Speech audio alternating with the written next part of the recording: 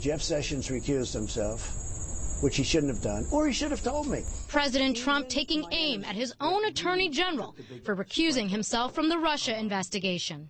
He took the job, and then he said, I'm going to recuse myself. I said, what kind of a man is this? Then taking it one step further. I put an Attorney General that never took control of the Justice Department, Jeff Sessions, never took control of the Justice Department, and it's a sort of an incredible thing.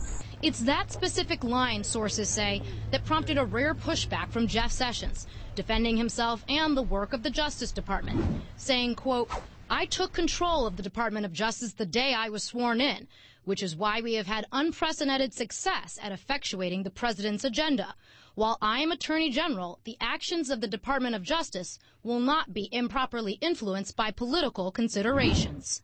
A strong rebuke from the man President Trump has reduced to scared stiff and missing in action, blaming him for Mueller's appointment and a failure to further investigate Democrats Trump says have committed wrongdoing. There's been a lot of news coverage around the activities at the Department of Justice of late.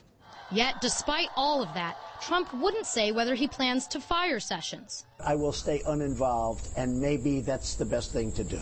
If that changes and Sessions is replaced before the November election, the number 2 Republican in the Senate says, I think it would be a mistake, and I don't think it would be good for the country. But after the election, South Carolina Republican Lindsey Graham suggests there could be a new Attorney General.